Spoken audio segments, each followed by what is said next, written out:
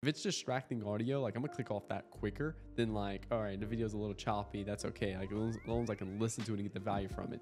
So I 100% agree with that. Yeah. Well, I mean, that's such a great kickoff point for this podcast. We didn't even do an introduction. Guys, welcome Nick Theriot, and super stoked that he's here today.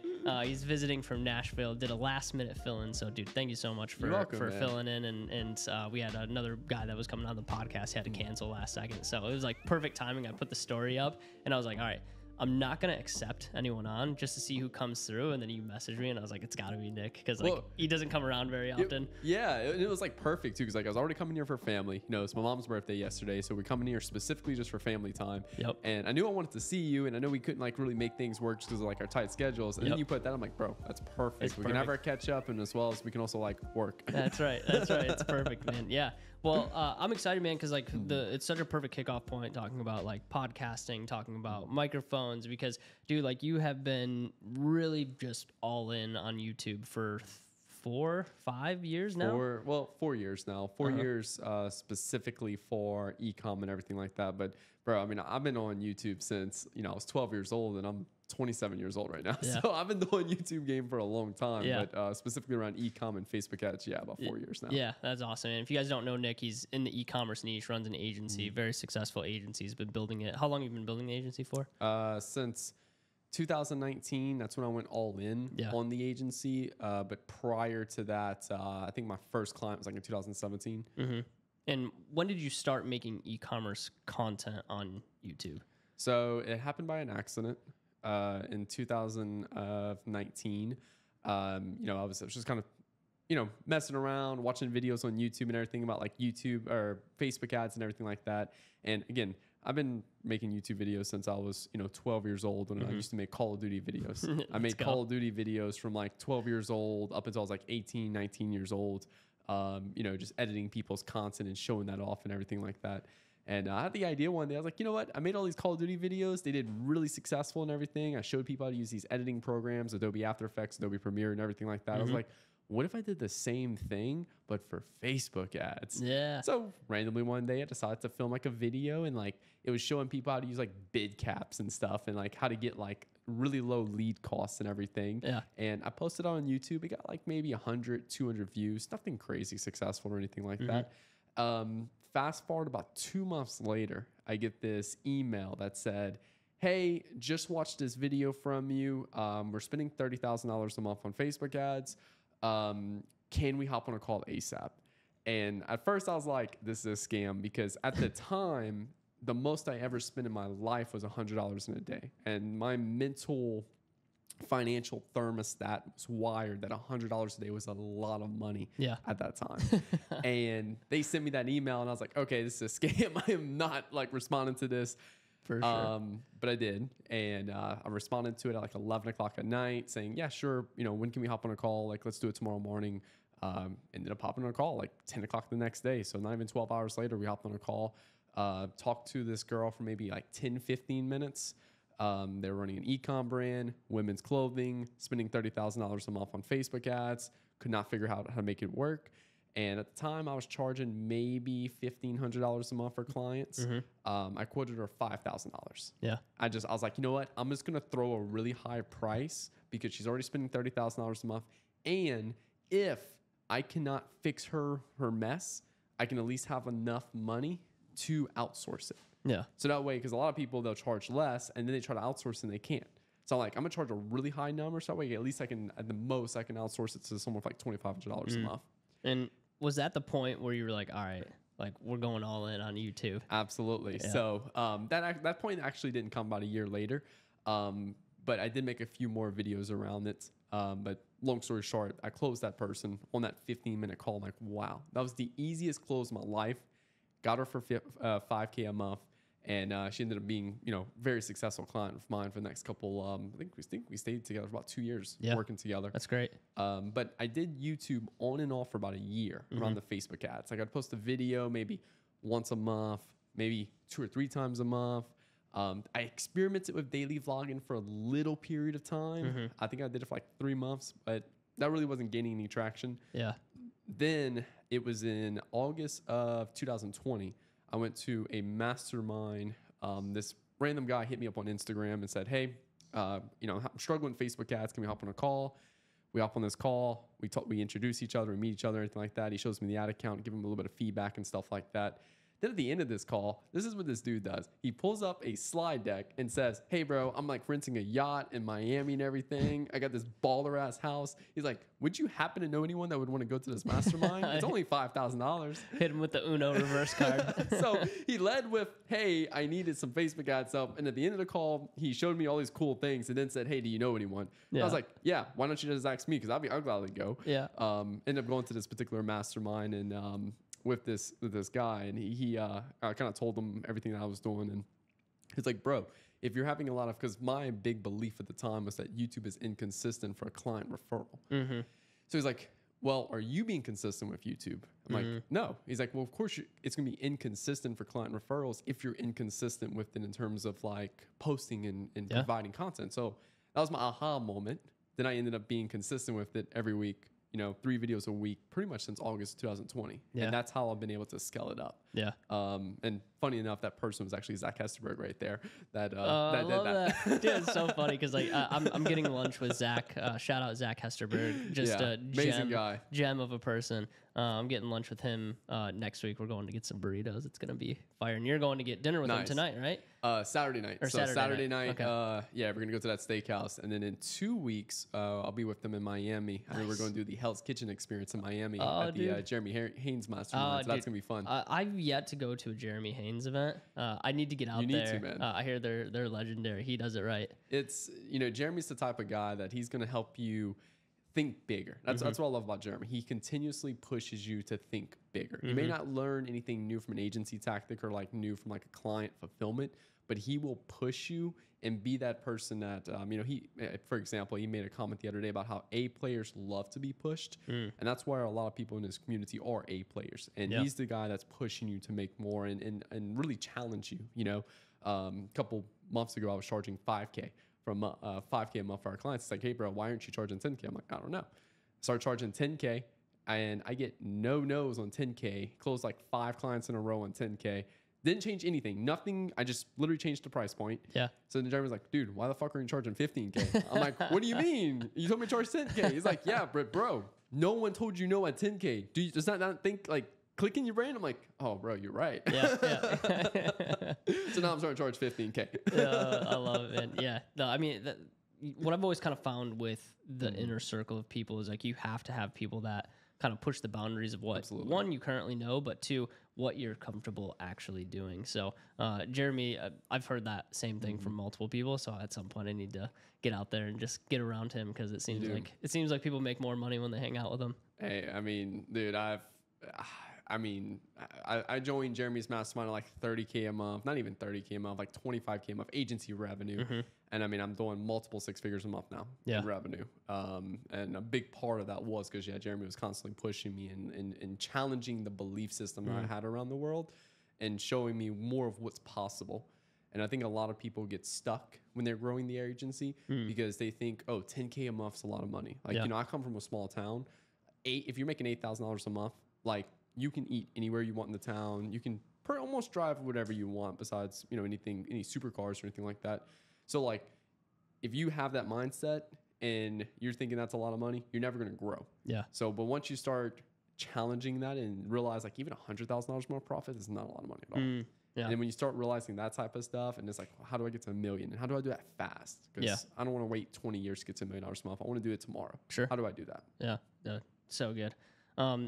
Kind of bouncing back to like YouTube, this has been a huge acquisition channel for you. And I think a lot of my viewers, specifically in the agency space, they're always more focused on like the lead generation side. And YouTube is normally not the thing on the radar for lead generation because it takes a lot of time. It takes a lot of effort. Can you kind of take us through like the growth? Because you just crossed 30,000 subs on YouTube, which congrats, by the way. Thank you, man. That's freaking awesome.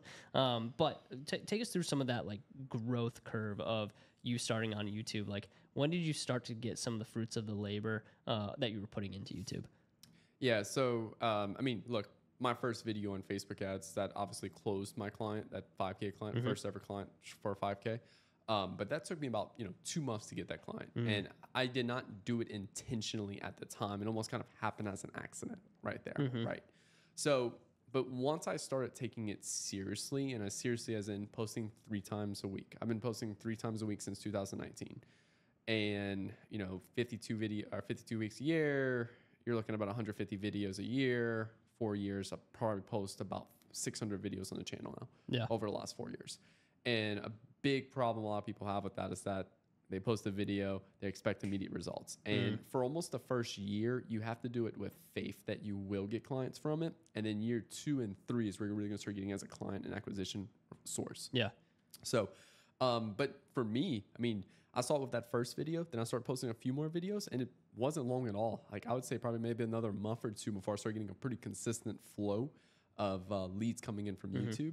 And then also, it kind of also depends on what you talk about, right? Sure. A lot of people have a problem is it's like, oh, I'm an agency owner, I'm gonna start YouTube for acquisition source. What is the first video every single one makes?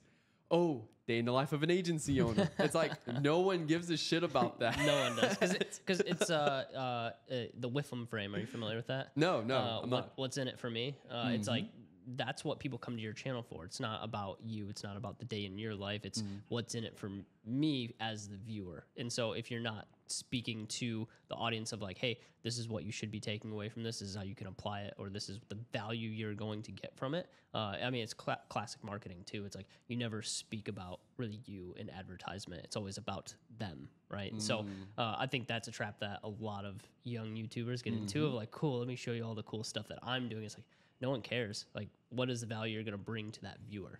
Absolutely. And that's also like where a big part of it's like when you start making content in this space for YouTube, it's like every video needs to be specifically targeted to your ideal customer. So what do you do for your ideal customer? For us, our main focus is taking brands from $100,000 a month to scaling them up to $1 million a month net profit so we can collect a commission check off of that. So every piece of content I make on YouTube needs to be focused around that, demonstrating I have the ability and the strategies to be able to take someone to that level. So that way it may not get a lot of views, but if I post a video on YouTube that shows, here's how to go from $100,000 a month to $1 million a month with your e-com store, maybe get 60 views. That's 60 people that's only watching it because they're at $100,000 a month and they want to go to $1 million a month. That's 60 brands doing at least $1 million to $2 million a year in revenue. Yeah. Only one of them need to or 10 of them need to click the calendar link, and one of them need a book, or maybe 5 of them book a call, and you close 1 or 2 of them. Yeah, that's it. Yeah, well, and it's such a good point because we often think like views is going to correlate to our ability to close deals, and it's like, well, if your views are coming from ideal buyers, and it's like, cool, we got 500 views. Like, I was looking through some of the videos, kind of prepping for this podcast, and some of them have 1,000, 2,000, which in the grand scheme of YouTube, it's like, that's not a whole lot, right? And it's like, but that's not the point. The point is that 1,000 to 2,000 people that are your potential buyers are watching your content. And that's where the power kind of comes into it, is that you're going after a specific market. It's very niche. It's very, it's content that is driving value for a very specific group of people that you're trying to work with. And I think that's something that a lot of people miss when they're starting out in like the content spaces. They think, oh, I'm going to go broad market. I just want to grow my viewership, first focusing down on a very niche group of people to go after. Yeah, and it's so key you said that right there because, a lot of people are like, Nick, why don't you have 1 million subscribers? Why don't you have hundreds of thousands of views and stuff like that? And there is other people in the Facebook ads niche that do have a couple 100,000 subscribers getting millions of views every month. But if you look at their content and you look at my content, they're posting stuff of, here's how to run Facebook ads for $5 a day. Here's how to find winning products at $5 a day. If you look at my videos, it's here how to go from $30,000 a month, $100,000 a month to $1 million per month. There's extremely less people at that scale, and there's going to be less people searching for my content.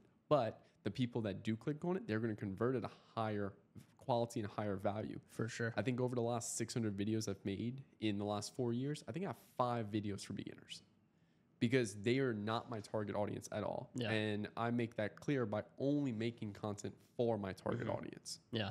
I learned this thing called obvious and non-obvious content. Have you ever heard of that before? No. Okay. So like the obvious content side is more like broad channels. So it's like what they would consider like repurposed content. Like it's stuff that you learn and you're just repurposing. Yeah, like evergreen. Yeah, like evergreen type content. Like people will always come back to it. It's very broad audience. Whereas a non-obvious content is more of the concept of we're taking our learnings and the things that from our experience and repurposing it into content that's kind of like net new. And this is something that we see all the time is like you can kind of tell like people who have taken content and like from someone else and then brought it into kind of like their own frame. Like that's what we consider like obvious content, which is totally normal. Like people do it all the time. Like your Hermosis do it. I do it sometimes. Like that's curating content. But for like you, what I've kind of noticed in a lot of your videos is like you're speaking from experience. You're not speaking from other people's experience, right? And so that's why I think your content is going to kind of like, one, stand the test of time because it's like, it's stuff that you're experiencing live in your accounts with your clients, and it's not something that someone else can just recreate. It's something that's coming from your experience only. Yeah, and that's something that I've prided with myself literally ever since like my first video ever on the channel about Facebook ads is that literally everything's a case study. So anytime we have a new win in the agency, I'm documenting that. I'm making that a video. Yeah, there might be some evergreen content like how to run Facebook ads in 2024, but I'm still documenting it in every video. Like I try to lead with a case study. So here's how we run Facebook ads in 2024. Here's an account we did exactly that same for. Here's what we do, and showing those examples right there. People are also going to notice that confidence in the way you're speaking and everything like that. That's going to create a larger impact as well for these higher quality deals that are coming in. They want to see people like that, experts in the space of what they're talking about. They're going to see that versus just, someone trying to articulate it who's never done that before. And that does play a big impact on the sales conversion rate from your content. For sure. Now, YouTube aside, there's other lead gen channels. Are you currently running any other lead gen channels for your agency, or is it strictly YouTube where you're getting your deal flow from? Yeah, so it was YouTube strictly only for 2019 all the way up to about 2023. And where did you get from just doing YouTube? Like how was the scale? Like what revenue range did you get to from that? Just YouTube alone, and again too, like I'm still scaling with YouTube as well. So you also got to look at that. Like a year ago, I was only at 15,000 subscribers. Year prior to that, I was probably only like 7,500, subscribers. Just with YouTube, I was able to scale to 50, 60K a month fairly quickly within a year, 2 years. Yeah. Right. So that was pretty good. From there, I entered Instagram Reels, which that's the new thing for this year. And then last year, I introduced Twitter. And I really like Twitter. It's a good place. Yeah.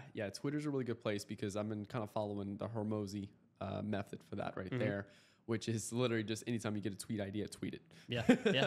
So that way it's like every week I'm making, 25 to 30 tweets. I don't have a schedule at all for Twitter. It's I get an idea, I tweet it. Get an idea and tweet it. Some days I'll have no ideas. I don't tweet anything. Some days I have a fuckload ideas and I just tweet everything. Just blasting it out there. Yeah, and that's the thing. And then I can see what's getting more engagement, what's getting lower engagement. That way, when I film my content the next week, here's the tweets that popped off. Let me go recreate those as YouTube videos. Let me go recreate those as shorts. Yeah. And then that's where I did Twitter all last year, and I was able to go from, I think, 2,000 or 1,000 followers to about 8,500 all last year. Yeah. That's been a pretty good, I would say, 30 to 40% of my referral source. So YouTube 50%, Twitter about 30 to 40%. And then Instagram Reels this year has been my new thing. So since January 1st, I've been posting 5 Reels every week. Wow. And that's just looking at Twitter content, looking at YouTube content, pulling that, filming 5 Reels, launching them. Wow. I used to pay my agency to create me those Reels, and I would republish them. And I just noticed they didn't really get much impact at all. So now I'm just manually filming them and trying to as organic as possible. Okay. And that's actually been working a lot better for me. And that's been about 10 to 20% of my referral source. But other than that, I'm not running ads. Oh, yeah, to be fair, I actually just launched ads last week. Nice. I'm finally diving in the ad space. TBD. For the agency. So that's going to be something out for about a year from now to kind of see how that goes. Cool. I did cold DMs and like cold outreach and stuff. Yeah. But that was like 2019 before YouTube took off. I'd say 2017 and 2019 before YouTube took off. I was doing cold DMs and outreach from my agency, and I haven't touched it since then. Yeah, for sure. Do you think you'll ever go back? Oh no, You don't think so? And the reason why is that's the goal with the Facebook ad side is that I know you can land high quality well clients with the Facebook ad side. It's just what'll happen is when people get started, they try ads for acquisition source, but they don't have the financials to invest in ads. So they'll run ads for like a week and they're like, oh, I spent like $600. I didn't close any clients or I didn't land any sales calls. Let me turn it off because, you know, they don't have the investment for it.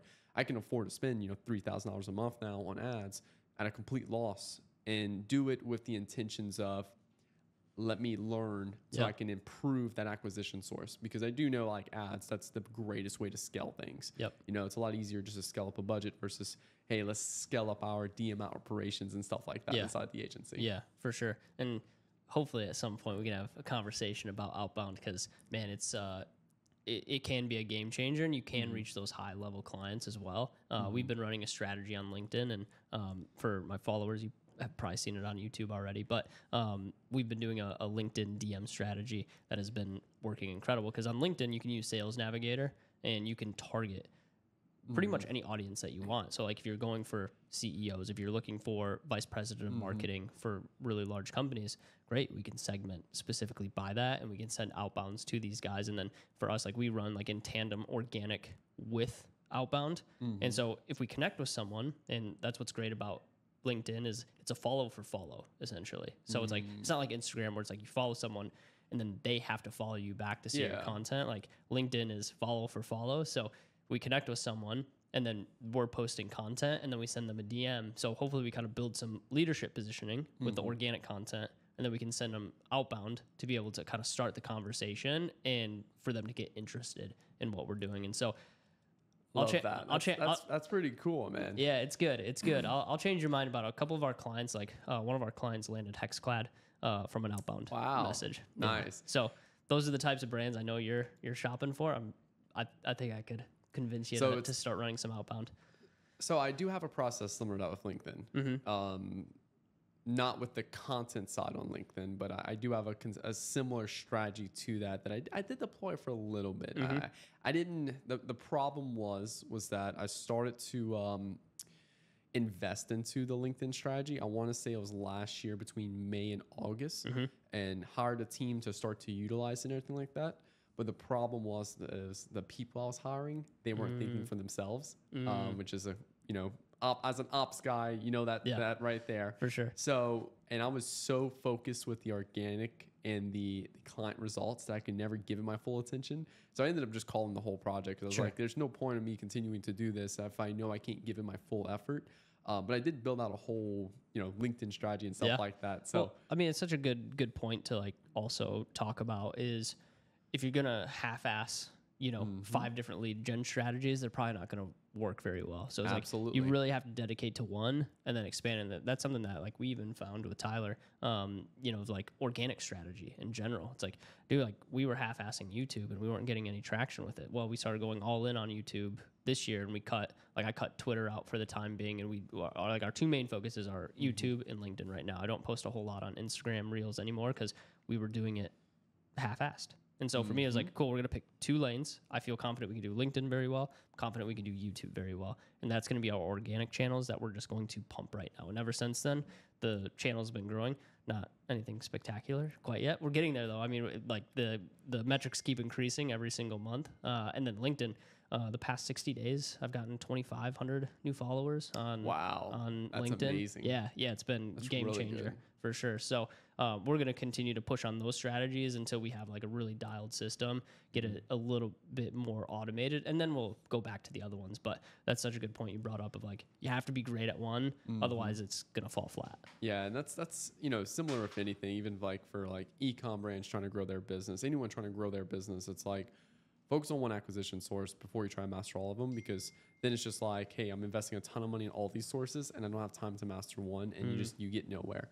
And I think it's great to kind of pivot on that in terms of what I was mentioning earlier about how we just added Instagram Reels this year, because last year I was doing Instagram Reels, but it was just my YouTube team trying to find a good little spot in every video, and I was just repurposing it on Instagram, and I was getting like 5-10 likes on it, nothing crazy on it. And then like now it's like I've been posting a lot of Instagram reels, and I'm actually putting intention behind it to make it good. Well, they're like individual pieces versus what you're taking from a long form video and repurposing. Yeah, and we've been getting, I would say probably averaging about 50 to 60 likes per one, a lot more shares and everything like that. And then since I've posted ads about a week ago, I started running ads. And what I'm getting now for like the Instagram side is I'm getting a lot more higher people that I normally wouldn't reach with my Instagram reels. So they're starting to follow me, and they'll tell you like start following you from your ad. And all of my Instagram reel content now is kind of like a retargeting pull in a way, because now they follow me from an ad, which is, again, it's not even the objective, but it's just a byproduct of running ads as you get more followers. And now they're seeing all my organic content, and they're more engaged and stuff like that. So now it's like they're entering my matrix, and then now they're getting hit with that content, which is, slowly continuing to sell them. Just constant nurturing. Correct. Yeah, it's so good. Have you dabbled in like email newsletters at all? Like like email lists and stuff? I do email lists every week. Okay, cool. I've been doing email lists now. I started doing email lists in October because I get there's two sources of our two main offers from my agency. There is me coming in and running all of your ads, and then there's me consulting you with your ads. So those are two different products, and I think I have like over 1,000 people that's applied for my consulting program, and then I have a couple hundred leads that just came in for like the agency side, and I'll just email them every week. Do Monday, Wednesday, and Friday. I keep it extremely simple. Every time I post a YouTube video, I send them an email and let them know when the new YouTube video dropped. Nice. And that gives them all the value they need. And that converts really well for me. Yeah. When you're matching up that cadence between newsletter and YouTube video, do you guys is it, hey, we post every Monday, Wednesday, Friday, so we know exactly what's going out when, and so we can align our newsletter with it at the same time? Absolutely. Okay. Cool. Yeah. I'll usually, and I'm still writing the newsletter, so I'm not outsourcing or anything like that. And then what I'll do is just, hey, upload a new video Monday at 10 a.m. Then what I'll do is I'll just go and type up that newsletter really quick. And it's usually like 10, 15 lines, and just drives a lot of curiosity and make them want to click that video to satisfy that desire that I kind of hit on in that email. And works really well. And it's just a great, again, follow-up of content right there, especially since I'm sending it out to leads in the agency that are doing a couple $100,000 a month in revenue. And it's like, boom, here's how we did, $2.5 million in ad spend for this client over this period of time right there. And I'm just constantly talking about those baller case studies, which continues to sell them and follow up with them. How are you getting people into your newsletter? When they apply to those two offers are on every single tweet I post and on every single YouTube video. Okay. So that's where all the traffic comes through. They apply to work with my agency, or they apply for my consulting program, and then that builds up that newsletter. So I just do an application as like my lead magnet, and it's worked really well. Oh, nice. Have you ever dabbled like any like low ticket type like offers or funnels, anything like that, or like freebies that you can push people into your newsletter from? One of them, yes, for about a week. Okay. Not even a long period of time, where I just did a free training, enter your information below, access this free training right there. The problem I had was that it was more of just like out of curiosity to see if I could launch it, and I didn't put my full effort and attention behind it, so I didn't make it good. And haven't really had a reason to need to yet. So that's the only reason why I haven't yet. Okay, gotcha. Yeah, that's something that we implemented on really early, because like we knew we wanted to build a good email list and a large email list, and so we just started putting out like free trainings, free resources for agency owners, collecting phone numbers, emails. Eventually, we got a setting team to like call all these people, try to either get them on something low ticket, or hey, a few of them come through and it's like sweet, like they're very valuable for a high ticket offer, and like those are the ones that we send through like to a further discovery call. But it's a good strategy if you're just like trying to grow that email list quickly, or like having some sort of like front end offer free, or like $7, something like that. You can just push tons of emails through, and then just start nurturing that. Because eventually, even like the small guys, because it does bring a lot of underqualified leads into the ecosystem, but it's like some of those guys are going to break through with the information that you give them, and hopefully put themselves in a position. And like that's how we've always looked at lead gen, is long-term nurture.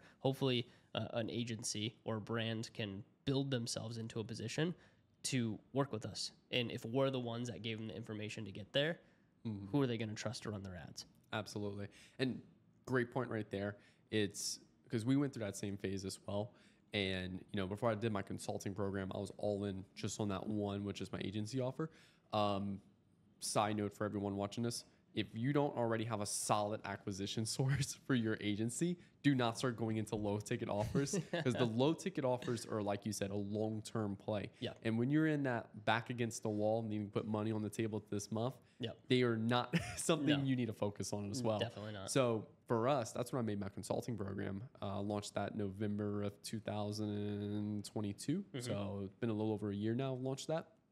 We were getting a ton of people coming into an agency, applying to work with the agency. And they just simply weren't making enough money for us to come in and help them scale. So, and I had no like other programs to put them in. So it was just kind of like, cool, you know, hit me up in a few months. Yeah. Well, people pay for strategy all the time. The biggest brands in the world pay for strategy. Your Apples, Coca-Cola, they will pay for strategies and new ideas just to run. And so that's such a good point. Like, hey, you know, it's not always just like the done for you implementation. Like some people want the give me the guideline, give me the rules, let me talk to you, see how you're doing this, and then eventually they can get to a point where they can work with you and still collect revenue on some of those unqualified. Absolutely. Yeah, a great way to make your break even on your acquisition costs for your agency is have those down ticket, low ticket products that break even on that. So that way, like, your agency acquisition is almost fully just evergreen profitable. Yeah, self-liquidating. Yep. Yeah, exactly. But when we launched that consulting program, that was huge for us because we got to see a lot of brands that came into it that were doing maybe $10,000 a month, now doing multiple hundreds of thousands of dollars a month in revenue. I know I have 4 students right now that's at the $1 million a month mark in the program. That's incredible. Yeah, and they came in, they were spending $100, $200 a day with Facebook ads. So holy cow. Again, unicorn students, top 1%. Yeah. Not everyone's doing that, but you know, a lot of them have been able to come in, apply, scale really hard, and we've had multiple now. I think probably about 6 or 7 of them over the last year that have scaled up really quick in the consulting program. Hey, Nick, I need you to work with me, you know. And then it's like they're coming to me now after applying strategies that I showed them. It helped them make a lot of money. That's the easiest close ever. That's literally like not even a sales call, just send over a contract invoice, sign me up. And like, if you don't respond to it within an hour, they're like hitting you up until you do type of thing. They're chasing you. It's the most ideal way to get leads. Like we always like referrals because they always come in super warm, they're trusted, and like that's better than a referral. That's like the hottest. Absolutely. That's a piping hot lead that you're bringing into the ecosystem. So cool. Well, here's kind of where I want to direct our conversation next is I think a lot of people will look at the success that you've had and don't understand like the timeline of like what it's actually taken, like the grit and the bearing down. Can you like share some insights of like, hey, if someone's like starting in the agency space, or maybe they're getting their footing at like the 20 to 50K per month and they're, you know, trying to expand from there. At that point in your agency, if you go back and you're like, all right, like we just went back to 50K, what are you focusing most on right now? It depends. Yeah, just like everything. What's the problem of why you fell back to 50K? Is it client retention? Is it client acquisition? You know, I find that a lot of agencies, they either can't acquire clients and can keep clients, or they can keep clients, but they cannot acquire clients. 95% of the time is they can acquire clients, but they can't keep clients. So the first thing is just dialing in where that problem lies in the business. Usually in the beginning phase, probably that 0 to 10K a month is more of an acquisition problem. You're just simply not doing enough volume. But I find once you go up to like that 50, 60K a month mark and you're really trying to scale up to that 100K a month mark, easiest things for me was charge more. Instead of charging 5K a month, charge 10K a month. Stop selling features in that perspective right there and all these deliverables we can do, and start focusing more on transformations inside of your business. So for me, a lot of the times was just, hey, yeah, I can run your Facebook ads for your e-com brand. You know, here's a few case studies. And that was it. So I was just kind of appealing to anyone with an e-com brand. Now for us, and this actually improved our conversion rate, was that we're starting to focus now only on e-com brands that are at 100,000, 100 to 250K a month in revenue. And we want to scale them to $1 million a month net profit. We've helped about 4 brands do that now. Wow. So that's our whole goal. That's the only person we want to cater to. And ever since we changed all of our sales pages to reflect that, all of our scripts and everything to reflect that, guess what we started acquiring at a higher magnitude? I mean, that exact client. There you go. And it also, for me, my perspective, a client that's already doing 100, 250K a month in revenue is significantly easier to work with than a client at $0 a month or 10K a month in revenue. Yeah. They already have a proven market. They have a proven product. Now it's just simply, how do we ramp that up fast? That's our only goal. So for us, charging more was a big one, focusing more on the transformation that allowed us to get better clients for the agency right there. And then obviously the system sides, the operation sides. Where are we lacking at? You know, what are the key people we need to bring into the business? You know, for me, it's like I recently just had to hire some copywriters and stuff like that. I actually had to hire one, had to let one go as well because they're just simply were not providing the you know, the quality of work I needed and everything like that.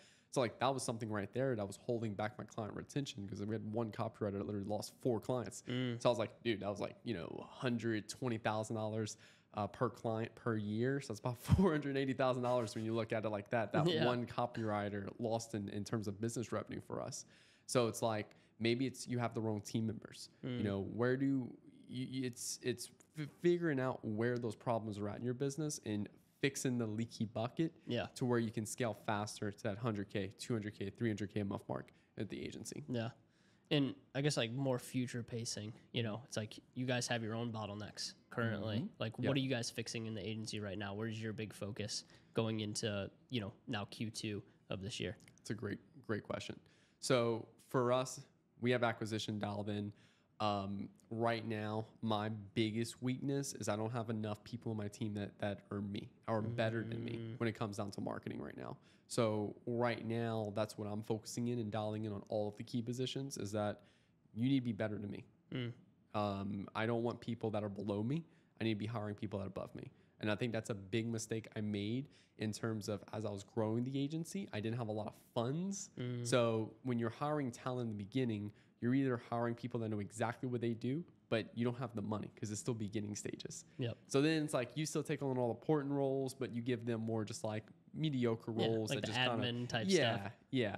But now it's like, now that we're trying to scale up to that next level, to that $1 million per month mark, then I need everyone way better than me. Because right now I'm my agency's biggest bottleneck. Yeah, for sure.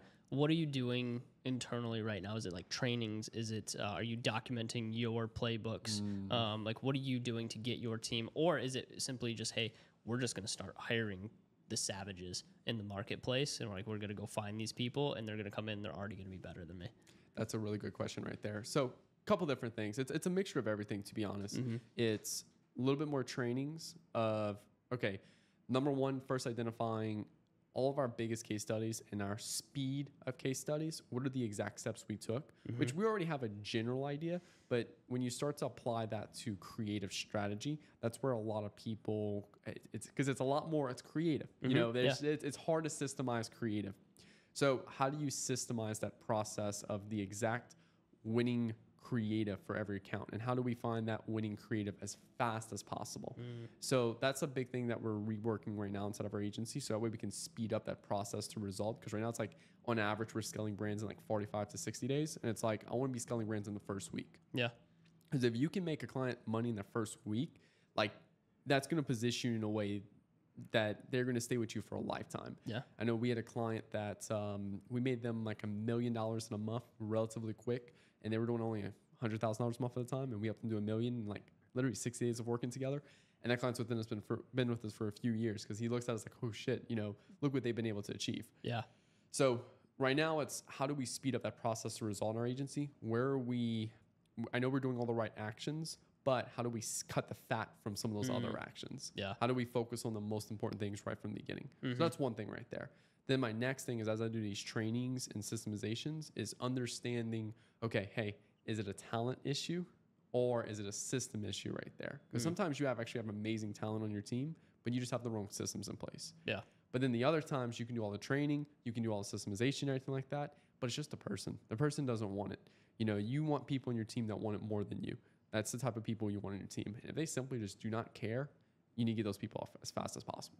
It's like I've always found as we're scaling companies, like people will come with you or they'll be left behind. And it's like a lot of times the staff that we started with aren't necessarily the people the ones that got us from here aren't the ones that necessarily get us to the next point in our business. And it's like, that's really tough, because like that founding team sometimes is like, hey, we have connections, we have ties together, there's relationship there, but you have to understand, like, some people aren't going to continue that journey with you because they just, one, might not have what it takes. They might not want to do what it takes to get to that next level. And it's like, for where you're going, $1 million per month business, I mean, you're going to need extremely good people that can outsmart you and run a business just as effectively as you, can market better than you, can be more creative than you. Like, that's what it takes to get to that next level. And that's even, as you're saying, it's like, that's what we focus on currently, is like, one, how do we up level our people? Cause like we're not at multi-6 quite yet. But it's like, we're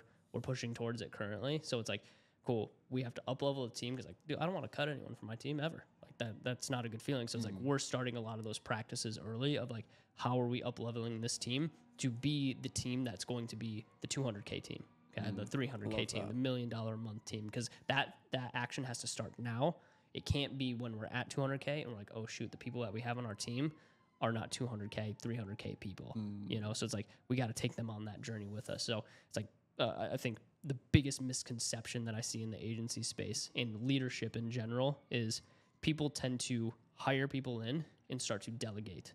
And they feel as if they can step out of leadership and essentially say, cool, I brought on a team, I'm good to go. And this is where we see like a lot of the churn happen and a lot of the bottlenecks start to happen is because, well, no, just because you delegated does not mean you get to step away from leadership. If anything, you need to step further into leadership, continue the development, continue to bring your team along you with the ride, give them the homework assignments that are going to create them to be the people that are going to support the next level of the business. So if you want to keep those people around, you have to bring them along with you on the journey. Love that. Yeah, I know that's something recently, I would say in October, November, I appointed a particular team member in that leadership position of keeping the team accountable, keeping the team in the trainings and stuff like that. And that's been a huge help right there, to where I can still kind of focus on development in the team, but I can look at that longer term picture where that particular person is keeping everyone accountable in the short term to complete the trainings, to improve and continue to measure their performance and stuff like that. So that way, because I love doing that stuff, but I'm just not consistent with those things because those are not the types of things I'm passionate about. Sure. So I, instead of, hey, me having that issue and me force myself to hate those things, I just systemize that aspect right there and put a particular person in that role. So that way it's like, hey, here's the team trainings that I want implemented this week. He goes, make sure all of those are taken care of. He reports back the performance of each team member. Then I can go in further to have those separate conversations with those team members about their performance. So that way I don't have to spend all that time myself doing that. Yeah. So, and that's been a huge key for me as well over the last couple months. I love it, dude. I love it. Cool. I want to wrap up here soon because attention spans for people watching long form YouTube is always brutal. But I always like to kind of end with like a little bit of a random question, like off the cuff. I've seen so many people do like morning routines and things like that. I'm just curious because like, dude, you're a high level entrepreneur in my opinion, and you seem always super dialed in. What's kind of like your juice getting ready for the morning? Like, what does that morning routine look like? Give me the landscape of Nick Theriot in the morning. That's a really good question, especially too. I just got a new puppy, so always tough. My whole morning routine has been pretty much thrown out the window because now it's like dealing with that puppy in the morning. I've tried so many morning routines, bro. I've tried the cold showers. I've tried the wake up, go run 5 miles. I've tried the wake up and go meditate while you're half asleep and then you end up just falling back to sleep. I've tried literally everything. I remember at one point, like I would wake up at like 5 a.m. I'd start my morning routine and I'd be done my morning routine at like 8 a.m. Then I would start work for the day. And it's just like, what the fuck am I wasting my time on? So lately it's been wake up. This is also too, I think what's been like a big key of my consistency over the last month or two is that I found a consistent bedtime that I can go to bed at during the weekends and the weekdays. Yeah. I'm 27, still single. I'm not going to bed at 8 o'clock on a Saturday night. Yeah. So for me, it's like, all right, cool. 12 o'clock at night. I can go to bed 12 o'clock at night, Monday through Friday, and Saturday and Sunday. Yeah. And then I found a consistent wake up time, 8 o'clock every morning. I find that's been huge for me because now it got my circadian rhythm locked in. Because a lot of people, I want to start waking up at 5 a.m. every day. cool, go for it. But then Saturday and Sunday, they stay up till 2, 3 a.m. They sleep till 11 o'clock. And then Monday, they have to wake up at 5 a.m. And it's just like, boom, they're not locked in at all. They're not dialed in or anything like that. So find a time that works for you. Don't, like 5 a.m. means nothing if you can't stay consistent with it. So for me, 8 a.m., I can stay consistent with it. For me, after that, you know, my schedule completely open till 1 p.m. 1 p.m. to 4 p.m. is when I do all my calls Monday through Friday. So I never do calls in the morning. I cannot stand them. It interrupts that kind of critical thinking time. Some days I'll go to the gym in the morning after I wake up. Some days I'll go to the gym in the afternoon after calls. Just kind of depends on the day and if I have anything going on that night. First thing I do is just my money making task. What makes me the most money? I only have 2 things that make me money, and I only focus on those every day. Those 2 things are content, posting content online, gets me referrals, gets me clients, and all that. That's my highest paid, like basically thing I can do for myself. Second thing is creating ads for clients.